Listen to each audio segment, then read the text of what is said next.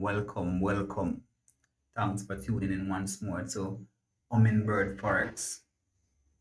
I am Humble J, and I'll be walking you through my setups that gave me wonderful trades yesterday, which is the 16th of May, and today, the 17th of May. Trading gold.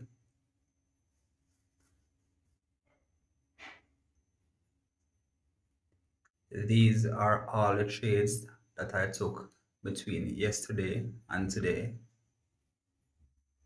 They were mainly taken on the London session, which I prefer to trade when I'm trading gold.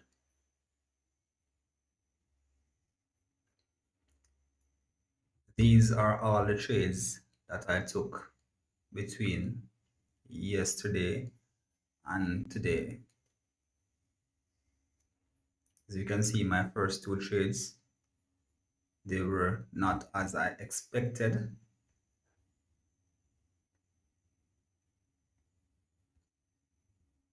This one and also this one, these two were unsuccessful.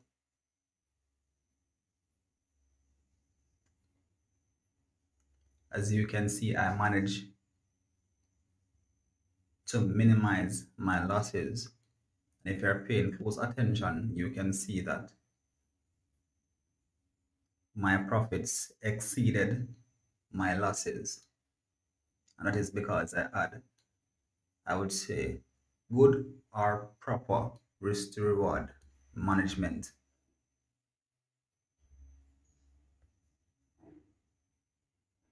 Now follow me on over to TradingView, where I will be showing you how I took these trades and how I knew which directions these trades were heading into.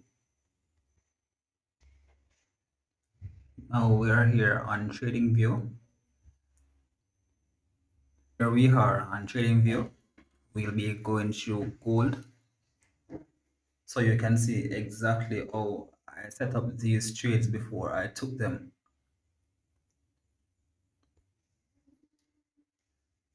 For the analysis, I'll be starting from the daily time frame and explain my way down to the 15 or the 5 minutes time frame where I am most comfortable.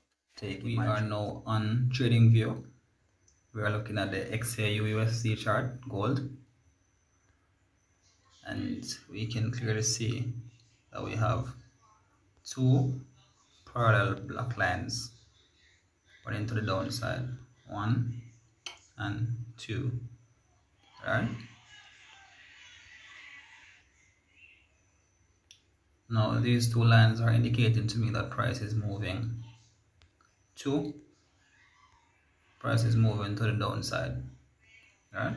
We're heading down. With seeing this, I like to go to my 4-hour time frame and make sure that what I'm seeing here is indeed what I'm seeing on the daily time frame. Being okay with that, I would have seen my levels, and I know that I do not have very much of any significant levels. But as I drop down further to the 1-hour time frame, I observed that price was interacting with more than one levels. So we would have had a peak right here, so that's 1, a peak right here, 2, and another peak right here, making it the 3rd peak. Now this raised my interest because I could clearly see that there was another trend line there which was heading in the downward direction as on the higher time frame. Right? When I saw that,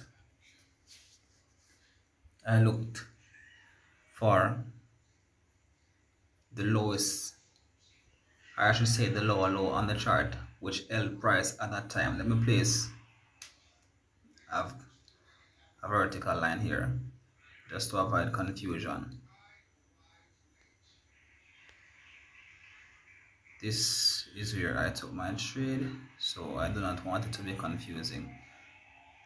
Let's place a vertical line there. Good. Onto my M5. Now I will be showing you why I took the sell when I did, which resulted in a successful trade. Let me mark for clarity that this is still the wick on the higher time frame. Let's confirm if that is so. Yes, that is so. That is our wick on the higher time frame. So with the wick confirm, in order for us to take a sell trade, this dark area that I have here mark is a area of support. It extends further beyond where we're looking at, but because we're using a mobile device, we won't be able to capture all the levels or all the indicators that indicate that this is a support area.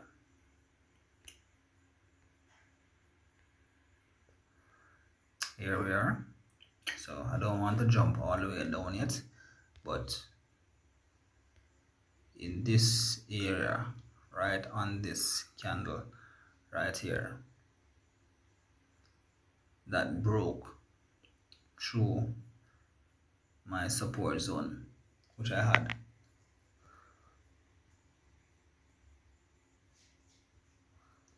Broke through their support zone, this dark area right here. When the candle closed, I opt to take a sell trade.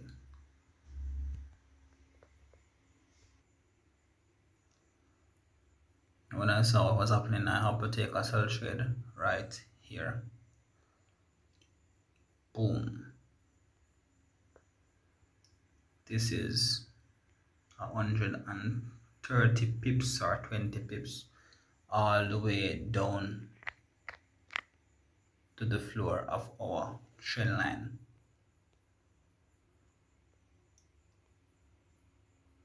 And my stop went just above the area of support, which turned to resistance after the break.